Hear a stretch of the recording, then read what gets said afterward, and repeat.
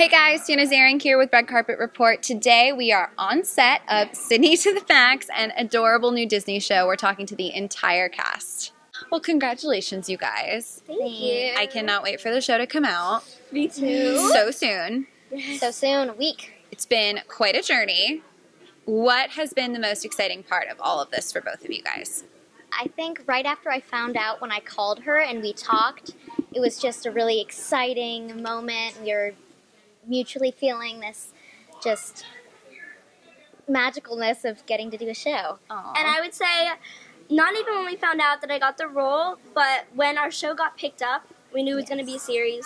I felt that was almost even more special because we had already known each other and spent 3 weeks together. Mm-hmm. And hearing that you're going to spend so much time with this person you've known to love and treat as your best friend, it was one of the most special moments of Oh, you guys, that is so cute. I know, and I didn't mean to get mushy. I'm not a really mushy person. No, that's okay. Listen, you guys, it's so clear, have become the best of friends. And I feel like that is what more could you ask for, right? You get to hang out all day. Your characters are also best friends, obviously.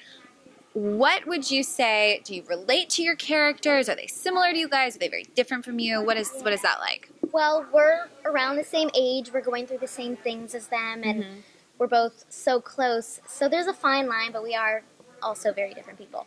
We're similar and different. There are definitely some differences and similarities with me and my character. Okay. Olive is a lot more quirky than I am. Interesting. Sometimes there are things I'm that's funny. I would never say that. Or I would never wear that. I would never do that with my hair. Okay. But I love, becoming her and seeing the point of view from, being a different person. Right. No, that's great. Because something I said earlier was that, she's so confident and is never worried about, the way she dresses or looks or what she says.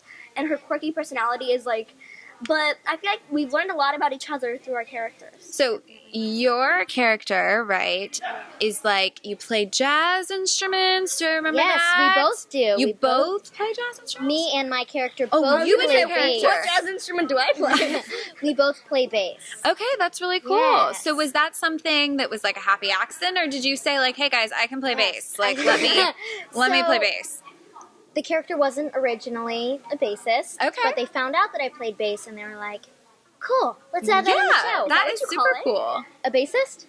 Yes. Oh, yeah, because a guitarist. A Yeah. Bassist, guitarist. There Yes, you go. there we go. We're learning things. So that's awesome. So you get to actually play something you're passionate about on a TV show that you love.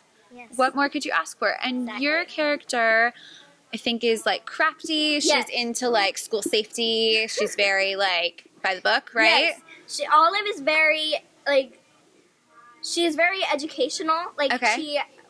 She's the biggest math nerd geek. Okay. She loves math, and you will get Interesting. to learn that about her. She loves math and llamas. Llamas are yeah, that's- such a big thing. Okay, well, lucky for her, a I feel like llamas are kind of a little bit trendy right now. Now maybe. llamas are in. and Llamas are they're, totally in. Now Ava, me, has become I've become such a big fan of llamas. But what was the question? Just you know what You got lost in the llamas. how could you not get lost in the llamas though? I would say. Oh, crafty. That's what it was. So, Yes. Sorry. Yes, Olive loves arts and crafts stuff. Okay. Do you? So, you know what's funny? Before I did the show, I was going to completely renovate my bedroom into a DIY room.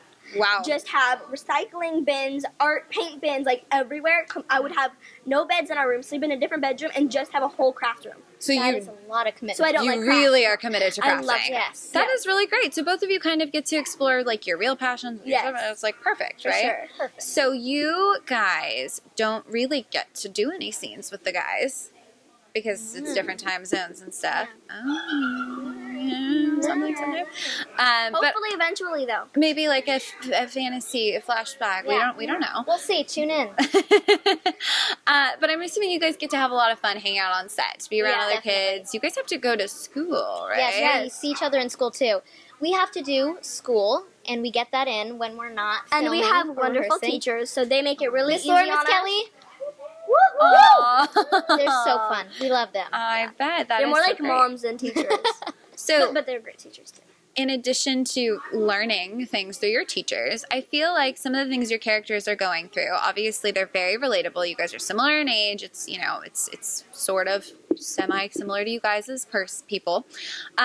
But you guys are taking on some kind of big issues. There's girl power themes and, you know, figuring out how to fit in and stuff like that. Yes. Have you learned anything from the lessons your characters are learning? Yes, I feel like we've learned a lot, and I hope people that watch it will learn a lot. I want this to be a show where after every episode somebody takes in a lesson, learns something new about either like where it's their parents like, oh mom, did you do that? That's so cool that you did that, so did Max. Yeah. Like stuff like that. It'll start like, conversation. Like real life morals. Because they are just normal girls going through middle school and becoming teenagers and figuring out life. And middle school can be a tough place to figure out, right? So one thing that I actually am dying to know. Okay.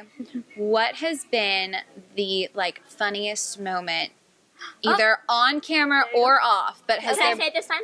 She can say it this time. Okay. So Ruthie and I, we just finished a scene. I think we finished an episode, and it was a scene where I was using a Polaroid. Tune in to watch. But so we wanted. You're gonna say that. We wanted to take a picture of us on a Polaroid to remember. Okay. So we both sat on this ottoman, and we were on different sides. So I moved over to sit closer to her, sat on her lap. On like the corner of the ottoman. So they said 1, 2, 3.